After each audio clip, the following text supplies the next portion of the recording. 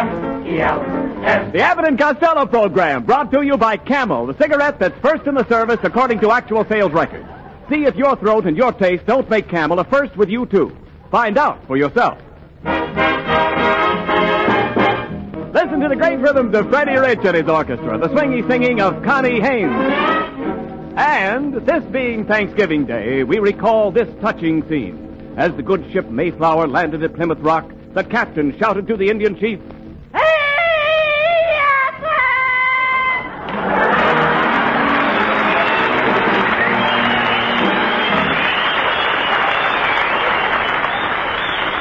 Costello, do you realize it's 7 o'clock? Where have you been? Oh, Abbott, I just came from your house. And have I got news for you? What is it? Your cat just had chicken. My cat had chickens. Yep. My cat had chickens. Yep. You mean kittens. Cats don't have chickens. What was that you brought home in a paper bag last night? Chickens. Well, your cat just had them. You mean that cat ate my chickens? He swallowed the chickens, bag and all. Why didn't you take them away from him? You know me, Abbott. I ain't the type that would let the bag out of the cat. I bet that wrong, huh? Yes. Well, I've got plenty of other food around the house. Well, by the way, Abbott. What? Being that this is Thanksgiving Day, Yes. I hate to think of you eating alone. What do you mean? What do you say to having Thanksgiving dinner with me? Well, why, that's mighty fine of you, Costello. Good. At what time? 8 o'clock at your house. No. You'll get no turkey at my house. Then how about a little duck? Duck? Yeah, that's a chicken with snowshoes on. Hey, look. I'm sorry, Costello. You can't come to my house for Thanksgiving. I'm having a dinner for the Snooty set. Oh, the snooty set. You heard me. No, I'm not good enough to eat with pigs. No. Will you listen to me, please? I'm listening. Tonight I'm entertaining a few of the 400. A few of the 400? Yes. That's 800 altogether. No. Just the 400. That's what I said. That's what I said. That's your line. Yes. Thank you. Well, just because they weigh a little more than me, that don't make them any better than I am. No, talk sense, please. I couldn't have you at my house. This is going to be a very classy affair. Why, I have a little silver tray to brush the crumbs on. Crumbs? Mm-hmm. Certainly, don't you have crumbs at your table? Sure, Rabbit. You're welcome anytime. No. There you go. You have absolutely no finesse. No what? I said you have no finesse. What would I do with a furnace? In California, you don't need a furnace. If it gets cold, we turn on the gas heater. All right, Costello. I didn't say... Or the radiator. I didn't say... He's getting like boy, All right, look, please. Furnace. All right. I didn't say furnace in the first place. I said finesse. Look. You don't know what you're saying. All right, you're getting me all mixed up here. Look, I'm trying to tell you. Listen to me, please. Your table manners are terrible. The last time you had dinner at my house, you did nothing but reach across the table and grab for the food. Well, what was wrong with that? What was wrong with that? You've got a tongue, haven't you? Yeah, but I can reach further with my arm. There you go again, Costello, you see? You know nothing at all about the proper way to eat. You have no etiquette. I got no what? You have no etiquette. Etiquette? Yes, you heard me. You don't even know how to say the word. Etiquette. Yeah. You dope. What do you mean? You mean antiquity. No. It's etiquette. Well, etiquette and antiquity, it's the same thing All right, anyway. so what? Well, I'll go out and I'll buy one of them books on etiquette by Emily Pillar. Emily Pillar? Yeah. That's Emily Post. Okay, I'll read the both of them. Both of them. I'll go from pillar to post. Well, you should read that book, Costello. It will tell you a lot of things. For instance, which is proper to use when eating peas, a fork or a spoon? I don't use either one. Well, how do you eat your peas? Oh, I just slide my lower lip under the plate and bank the peas off the mashed potatoes. Costello. Sometimes the mashed potatoes goes in my ears. Yes, I can imagine. Sloppy, huh? Yeah. Costello, you haven't got the brains of a 2-year-old child. Oh, I wouldn't say that. Why not? Look at the difference in our ages. The way you act, I could never have you at my table. Look, Abbott, if you know so much about manners, just answer me this one thing. What is it? Which hand do you stir your coffee with? I stir my coffee with my right hand. That's funny. Most people use a spoon. That's no laughing. Now, that settles it, Costello. You got no etiquette. Yeah, that settles everything. I was just about to break down and invite you for dinner. But now you had to be a smart aleck, didn't you? Wait a minute, Abbott. Yeah, you did. Wait a minute. Now? You're my old pal. I can't help it. You can't do this to me. Well, I did. You gotta invite me to dinner on Thanksgiving. I ain't got no place to go. I'm sorry. You can't let your old friend starve. Look at me, Abbott. Yeah. I only weigh 90 pounds now. 90 pounds? Why, you're 56 inches around the waist. Yeah, but I'm hollow. All right, look. Look, all right. You can come to dinner, Costello.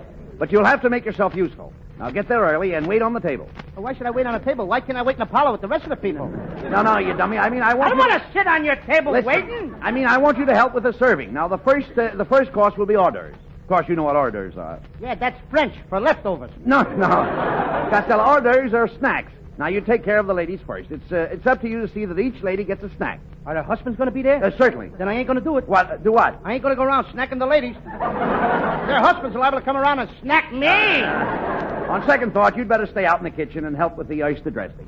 Why, Abbott. What's the matter? What you said. Well, what's wrong? You ought to be ashamed of yourself. Talking that way to a boy of my age. What do you mean? I'm just at the age of picking things up like that. Well, what's wrong? Why, it's a good thing my mother isn't here. Oh, the shame of it all. What are you talking about? How dare you ask me to help with the oyster dressing? What do you mean? Now, look, Abbott. I didn't mind when you said I had to wait for you on a table. And I was only mildly surprised when you asked me to snack all the ladies, especially in front of their husbands. But when you have the nerve to ask me to go out in the kitchen and dress a bunch of naked oysters, you not only humilify me, but you have impugned on my good name.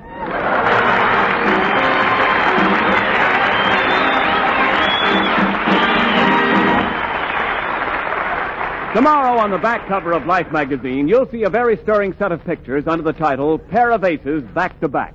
A Navy Dauntless dive bomber attacking a Japanese carrier. Notice, too, the pair of flyers, the pair of aces in the lower left-hand corner. And read the words they're saying. I quote, Camel's our cigarette. Suits the throat and the taste to a T. Unquote. C-A-M-E-L-S. Camels, they're aces with the aces. Could be with you, too.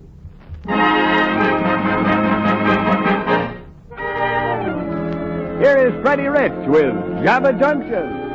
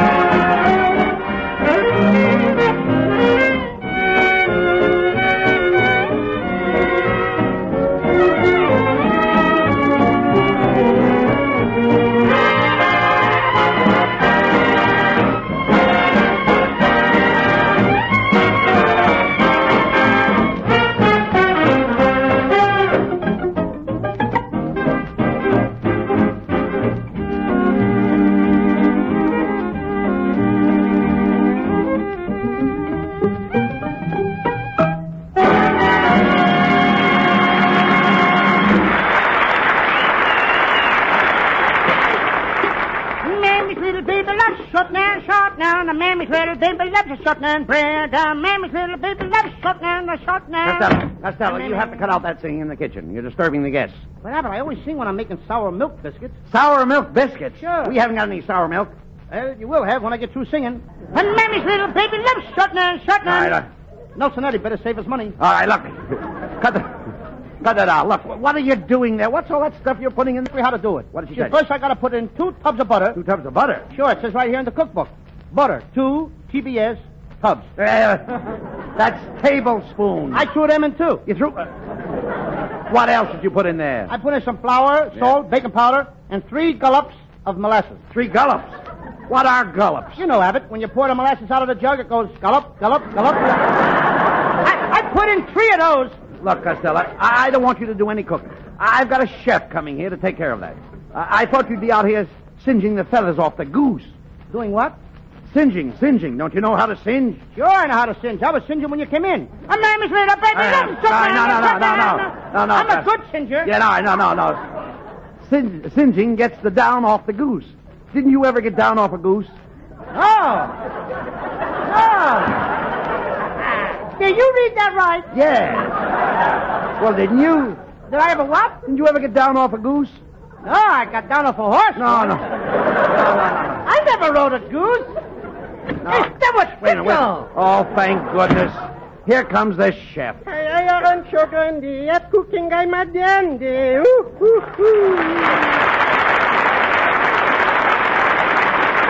Kitzel, don't tell me that you're the cook. Yeah, could be, yes. You know something over in Paris? I am known as the famous French chef Pierre Rene. You're the great Rene? That I am, yes. Then what are you doing in California? Oh, I always come here in the Rene season. The Rene season? Yes. This guy's a washout. Never mind that, Costello. Look, we've got to get my Thanksgiving dinner cooked, please. Kitzel, you'll find all the utensils in that big cupboard over there. Oh, pish-posh utensils. Who needs your utensils? I brought along my own pot. That's the first pot I ever saw with a belt around it. Costello, please, keep out of this. Kitzel, do you know anything about cooking game? Do I know how to cook game? Why, I'm cooking the finest pinochle you ever tasted. You cook pinochle? Sure, pinocles and sauerkraut. Oh. Look, Kitzel, I don't want to get personal, but why don't you pull in your tongue? Nobody ordered cold cuts. Ooh. Look, never mind that, Costello. Kitzel, get busy, please, and get the dinner ready. No. Just a second, my little man. Don't get excited. First, I got to open my little bag and get out my chisels and saws. What chisels and saws? Cream chisels and cranberry sauce. You know, Kitzel, it's too bad you didn't bring your monkey wrench. Well, for goodness sake, what would I be doing with a monkey wrench? Well, you could tighten the nuts on a fruitcake.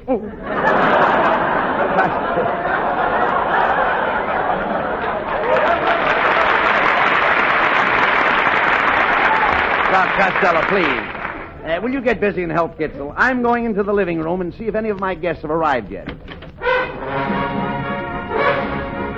Sebastian! Shut off that radio! Shut it off! My Sebastian. Well, I just come over to help you out, Uncle Bud, and I thought the guests would like some nice romantic music. Romantic music? Mm-hmm. Oh, that tiger isn't romantic music. It is to another tiger. All right. Now, look, Sebastian, if you're going to hang around here, you'll have to behave yourself. Now, this is going to be a very formal Thanksgiving dinner. The men will all wear tails. Tails? Who's coming? Mickey Mouse? Now, will you please listen, Sebastian? It will be your job to usher the people into the dining room. I will sit at the head of the table. Ken Niles will sit on my right hand, and Connie Haynes will sit on my left hand. Ken Niles is going to sit on your right hand? That's right. And Connie Haynes will sit on your left hand? That's right. How are you going to eat? With your feet? No. Look, when you get all the people seated, you go to the kitchen. Then when I ring this little dinner bell, your brother will hand me the carving knife, and you give me the bird. In front of everybody? That'll do, Sebastian. Now go out in the kitchen and make some ice water. And I do hope you can make ice water. Yeah, sure. You just peel an onion. An onion? Yeah, that'll make your eyes water. Sebastian, ice water is frozen water. Oh, yeah? Yeah. Then what is frozen ink? I stink.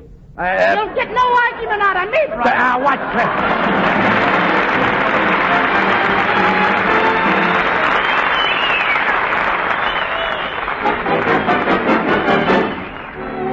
Connie Haynes in a current revival of a great song, The Sunny Side of the Street.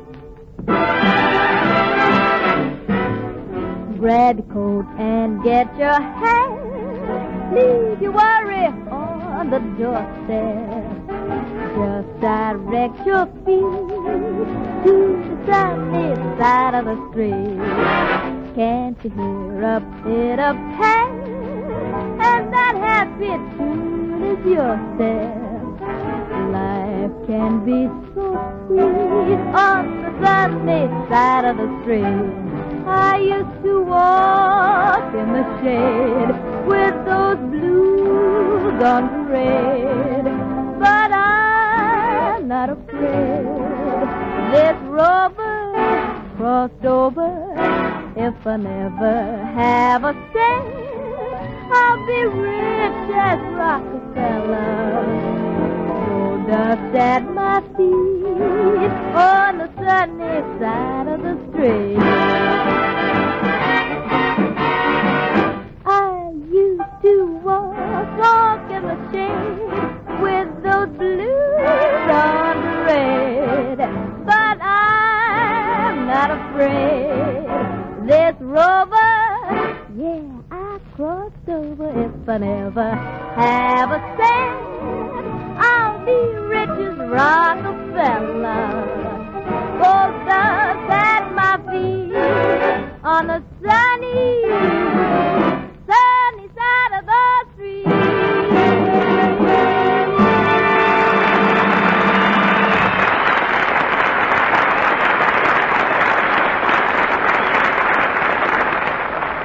read in the papers how people are smoking so much more and how cigarettes are being shipped to our fighting men overseas in huge quantities.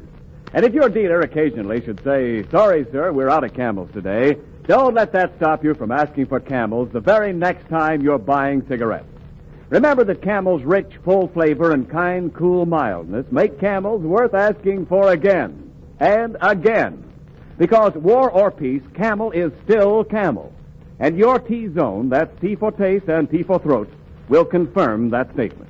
C-A-M-E-L-S.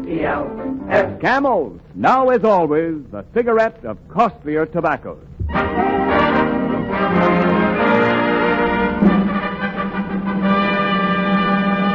And now, ladies and gentlemen, we take you to the home of Bud Abbott, where a formal Thanksgiving dinner is about to be served.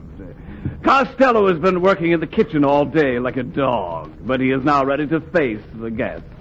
Let us look in on this dog face.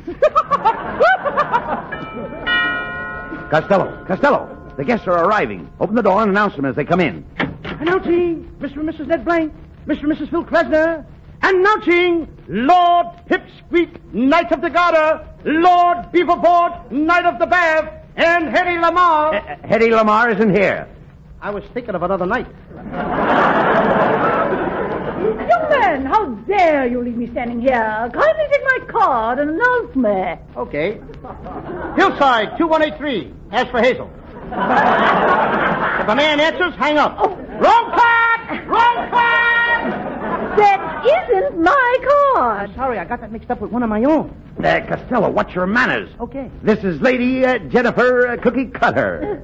That's right, old boy. My home, you know, is at Clendinning on the Tyne. Glendinning on the Tyne? Then you must know my great Aunt Harriet. The old girl is bow-legged, you know. Oh, from Clendinning on the Tyne? No, from hitchhiking on oil trucks.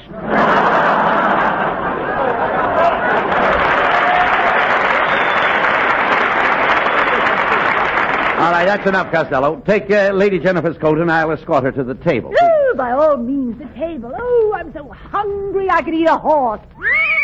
Costello, get that horse out of here. Get out of here! Get out of here. Get out of here! And please, bring Lady Jennifer a cocktail. Yes, make it a martini with a black olive. You drink martinis with a black olive? Yes, I'm in mourning for my husband. If I was you, Lady Jennifer, I would lay off those martinis. They're pretty hot. Costello, what makes you think they're hot? Because I just poured one. When I dropped the olive in, the olive stuck out its pimento. By the way, Mr. Abbott, I have a little Thanksgiving present for you. A nice fat Belgian hare. I raised them, you know. Oh, thank you, Lady Jennifer. Costello, take Lady Jennifer's hair. Take her what? Take her hair and put it in the icebox. Okay, Abbott. No, you fool! Costello, now look what you've done. Speak to Lady Jennifer. Hello, Baldy.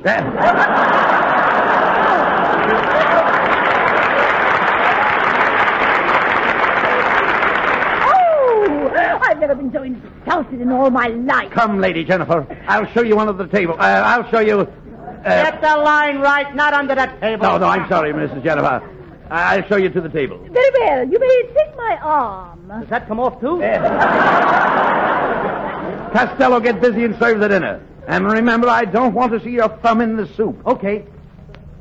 Lord Beaverbrook. Pardon me, Mr. Beaverboard. It's quite all right. It's quite all right, please. What part of the turkey would you like? Well, I'm a flyer. I'll take the wings. And Freddie Rich. Well, I'm a musician. I'll take the drumstick. And Sebastian, what part of the turkey would you like? Well, you can skip me. I'm a dead-end kid. I hope somebody will remember me. I like the neck. I like the neck, too, Connie. I'll meet you out on the front porch. Costello, keep quiet and serve the soup. And remember, I don't want to see your thumb in it. Okay, I'll fix that. Oh! Somebody turn off the light! Quick, turn on the light, somebody! There, the lights are on. What's the trouble, Lady Jennifer? Oh, my necklace is gone! Somebody's stolen my pearl necklace! Quick, Costello, call the police. Please! Wait, no. Use the French phone. I don't speak French. Oh, here. Please, here, I'll call them. Operator, give me the police. Hurry up. Hello, police department. This is Bud Abbott's home. There's been a robbery here. Come over at once. Well, here we are. We're from headquarters. What took you so long? I said, what took you so long? So long? What, are you leaving already? Now shut up, you. You look suspicious. Stick up your hands and reach for the ceiling. Okay, but I know I won't make it. Officer, there's been a robbery here. The lights went out and somebody stole Lady Jennifer's pearl necklace. A stolen necklace, eh? Somebody will get the jug for this. Sounds like you've had it already. Come on. Line up against the wall, and you too, fat boy. What's your name? Honest Lou Costello. Costello, eh? Ain't you got a relative doing time at Alcatraz? Yes, sir. That's my Uncle Stebbins. They put him in for something he didn't do. For something he didn't do? Yeah, he didn't wipe off his fingerprints when he robbed the bank. Now get in line there. I'll take this gentleman first.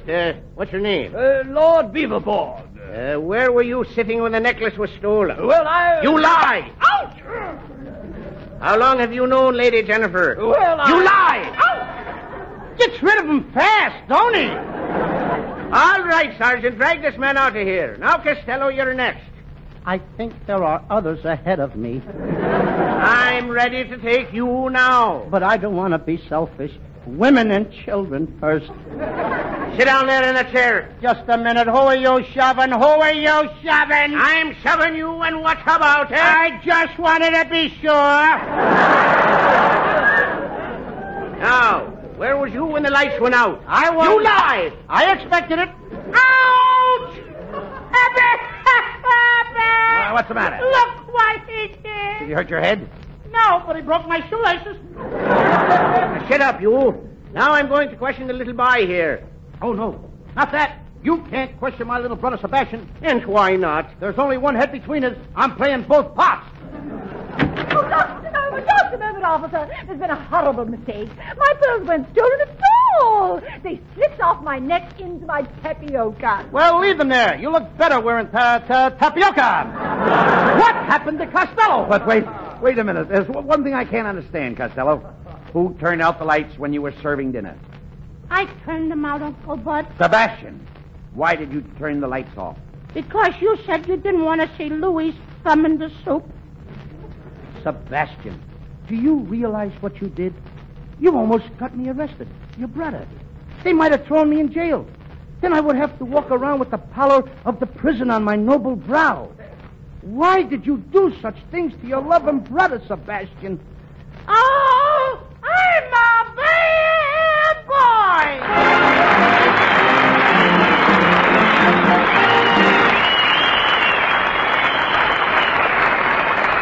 Abbott and Costello will be back in a moment. Thanks to the Yanks of the Week. Tonight we salute Lieutenant Thomas A. McKenzie of Auburn, Kentucky.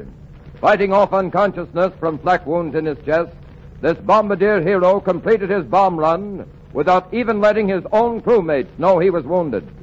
In your honor, Lieutenant McKenzie, the makers of Camels are sending to our fighters overseas 400,000 Camel cigarettes.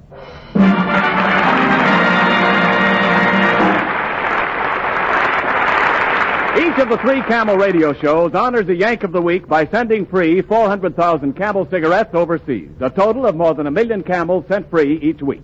In this country, the Camel caravans traveling from camp to camp have thanked audiences of more than 4 million Yanks with free shows and free Camels. Camel broadcasts go out to the United States 3 times a week, are rebroadcast to our men overseas and to South America. Listen tomorrow to Jimmy Durante and Gary Moore, Monday to Bob Hawke in Thanks to the Yanks, and next Thursday to Abbott and Costello. And now here are Bud Abbott and Lou Costello with a final word. Well, Costello, now that we've done our show, let's get home and have our turkey, huh? I think it's a good idea because I'm just about ready for it now. Did you make the stuffing? Yeah, I did. I made grand stuff. You did, huh? Yeah, I ground up a lot of breadcrumbs, and then I put in some garlic. Oh, that's and then swell. I put in a little onions, and I put in some more garlic, then a whole lot of onions, Yeah. then a whole lot of garlic, then a whole lot of more onions, Yeah. then a whole lot of garlic, and a whole lot of more onions. Wait a minute. And then Wait a a minute. little more Wait pinch of garlic. a minute. Did you taste it? Taste it? I couldn't even get near it. Oh. Good night, folks. Good night, everybody.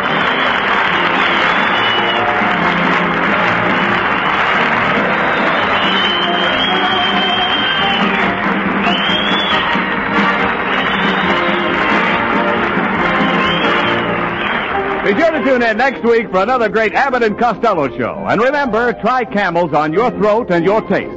See for yourself how Camel's mildness, coolness, and flavor click with you.